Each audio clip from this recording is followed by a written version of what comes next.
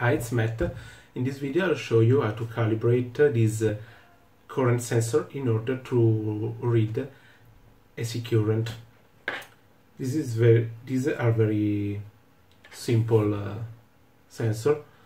They output a signal from 0 to 5 volt, capable to be read with an analog port, and proportional to the current which flows through these ports. It uses a Hall sensor, so the high current part and the low current part are isolated from each other. Anyway, let's get started. So with the DC current, I have a constant current in time. It doesn't vary. This means since I have a linear sensor, that I can just read the analog input, and through the equation E equal sensitivity times voltages, read the current which goes through the sensor. So this is a straight line equation. M, which is the slope, is equal to sensitivity, is equal 185, while Q, which is the intercept, is equal 0 in this case. AC current is more complicated than that. It's not constant, but it follows a sine wave. So if I measure just the average value, I will always get 0, because that's the average. What can I do? I can do some statistic analysis in a temporal window of signal, and I can calculate the probability of each single of the occurrence of each single values. I will obtain a normal distribution like this. If I change the load, for instance, I increase the current, I will always get a 50 Hz signal, because that's the grid frequency.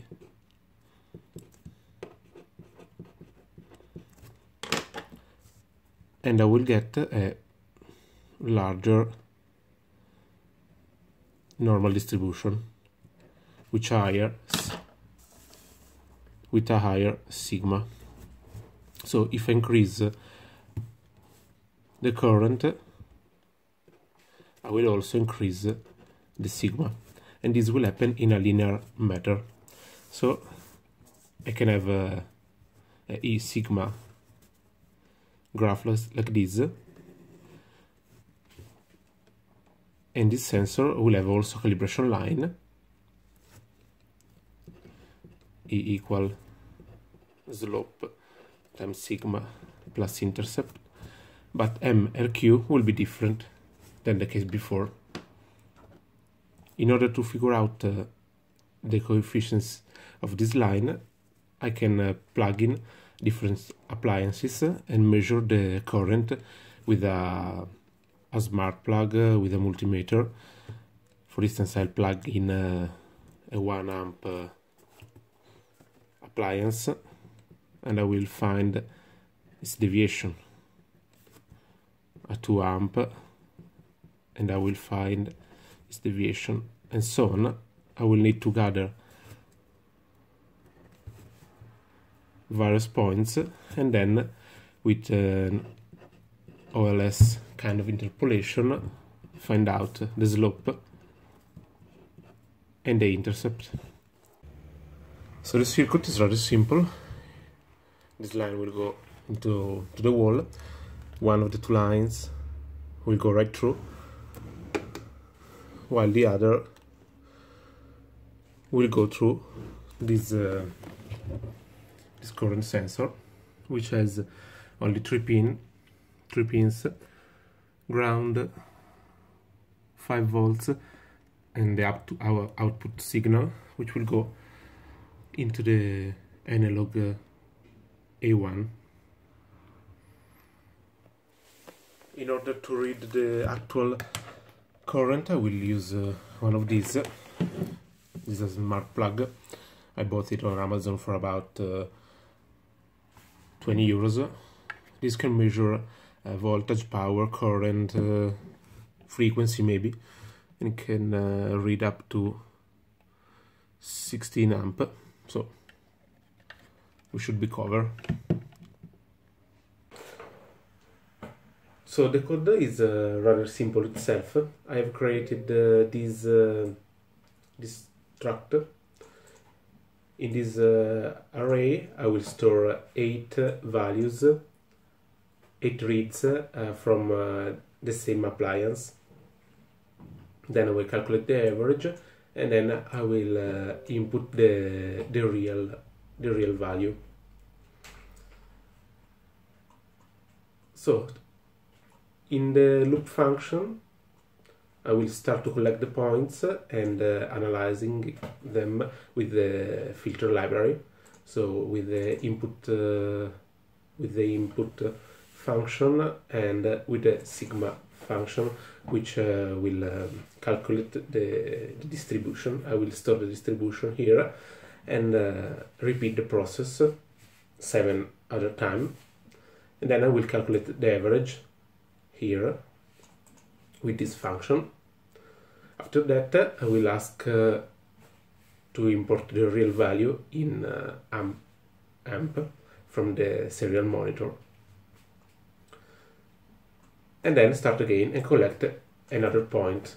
You will have to unplug the appliance and plug the second one, and so on. How many times you want, from up to 10 appliances. No more than that. Well, you can change this define and to whatever value you like. Anyway, after the last appliance, we'll just calculate the two coefficients with the OLS algorithm. I have first to calculate the average on the x-axis and the y-axis, and then uses these two equations for calculate the slope or the intercept. So let's just open the serial monitor and start input our points. So I've decided to use 3 points, 2 appliances and the 0 point. You want to use all the range of the sensor, so in this case from 0 to 5 amps. These are 500 watts lamp each, so both of them will draw about 1 kilowatt or 5 amp of current. So I will cover almost all the range. So let's start recording. Let's start with the 0 point. So I won't plug in anything. So as you can see, I'm in the region of 5 of dispersion. I will read 7 times and then average the value 8th time, I think. You can even increase the value in order to increase the quality of the calibration. Of course, this will take more time. So this value will represent 0 amp. For some reason I cannot input 0. I will input 1 micro amp. Will go just fine. So the first point is 4.82 of dispersion, 0 amp. Yes, I will input another appliances. I will just turn on this.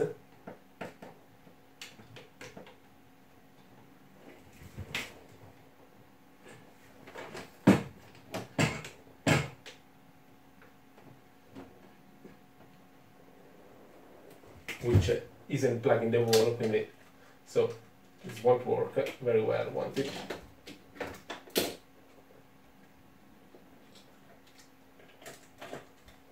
So I will turn on these appliances once it's plugged to the wall and start recording.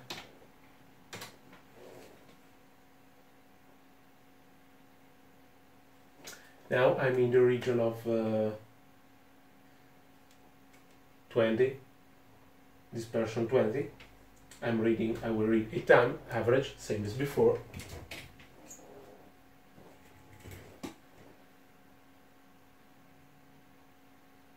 And this will be our second point. Alright, I've import all the value. Now I will prompt it the actual current which is flowing. I've plugged here in the wall the smart socket I've shown you before, and I'm read 0.753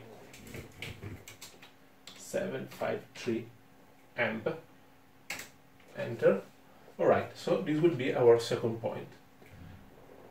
I'm gonna input the third point. Yes. And the third point will be the both of them turn on. They're very bright and also very not energy efficient. Now I'm in the region of 60, 62, and I am drawing about 2.5 amps. So ideally I will need another appliance which can push up to 4 amp or more. So I am 2.502. Alright. And this is my third point. That's it. I'm input N. And this is my coefficient of the calibration. The slope is 0.04, while the intercept is negative, as I've shown you before, 0.015 amp. So with these two values, I have calibrated correctly the sensor. You can increase the quality of the calibration, increasing the number of the points up to 10 points. You can increase it by collecting more points for each appliances, maybe 10, maybe 20. If you have a lot of time, you can let it run for as much time as you want. So there you have it, an easy way for calibrating a DC sensor, DC current sensor for reading AC current. Now mine has this calibration line. As you can see, the intercept is slightly negative, but whatever. I have the sigma on the x-axis and the current on the y-axis. So when I read it through the input and sigma function in the filter library, when I read the sigma, I can calculate the current which is flowing through the sensor. I've developed a lot of the code from instructables. The link is in the description. I hope you may find this useful, and until the next time.